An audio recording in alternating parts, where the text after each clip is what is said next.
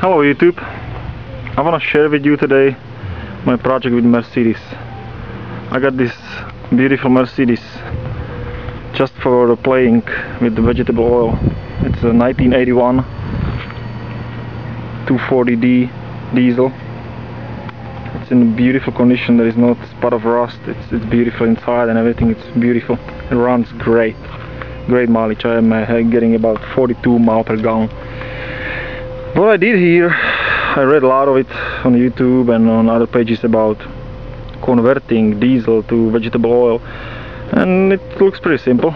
So what I did over here, I'll show you details. I put the small tank from a lawnmower that I have a vegetable oil in. I don't know how you can see it, but I hope you will. I got a little helper over here. Nick, you helping too? You wanna sit in the motor? Well, vegetable oil tank. There is a return, and on the bottom it's actually in fuel.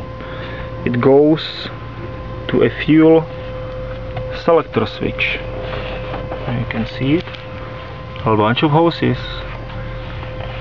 All what it is. These two. It's selecting from the real fuel tank from the motor, from the Mercedes. This is the vegetable oil fuel tank. The selector switch will switch it to one hose that goes in my preheater box. This is a block, aluminum block. It has on this side has a water in, water out, so it's inside this loop. The block is heating by water, hot water from motor. It has a relay, it has a temperature switch, and it has two glow plugs on each side. Inside my car I have a switch that I can turn on these glow plugs before the water is actually hot. It will preheat all the blocks in like 30 seconds that you cannot hold a hand on it, it's so hot. And the fuel comes in this side, goes in here and goes out here. And it goes out, it goes in my little see-through filter, pre-filter. Yeah, Nicholas is showing us something. And it goes in the manual pump. From the manual pump goes to the main filter, and from the main filter goes to the fuel injection pump and goes to the cylinders. Here in South Carolina we have pretty hot all the time, so I'm not gonna preheat no injector lines or nothing, because it's hot.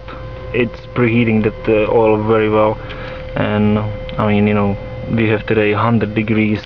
In winter we'll see how it's gonna do, but it's working good. So that's probably all for the fuel. The water lines from the block, they goes. This is the water lines. I popped in this one. It's from the inside heater coil. It goes from the motor. That's actually a return because the water comes out here. And this is the in. It will come back. There's Nicholas sitting in the motor. Nick, say hello YouTube. Say hey guys. Say ahoy. Ahoy, ahoy. Show them, Nicholas. Show this hose. See, this hose is the water in. I popped over here right before the thermostat, right after the water pump, so the water actually it's circling before the thermostat. It's circling all the time. And we're gonna crank it up and see. Nini, jump out. Inside the car, under the steering wheel, under the keys, I'm on two switches.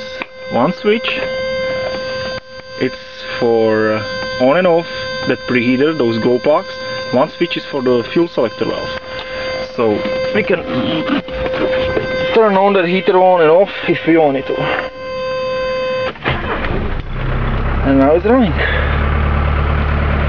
Nicholas, what do you wanna look at the switches too? So now we're running on diesel. And if I can switch it without preheater box, because it's pretty hot day today and it's running great just like that. Switch it and go outside. And you can actually see on that little filter, it's gonna change color to the dark, to the oil. I don't know if you can see, but I can see it will change the color from the green diesel to the brown oil. Oh, Nicholas is adding gas. He wanna go away. Nicholas, what are you doing? You wanna run me over?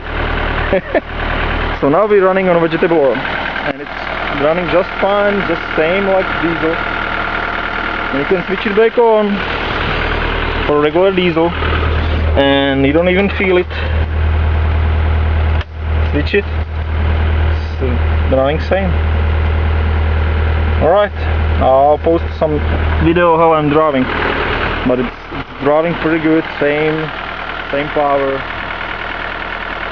smells different. Alright.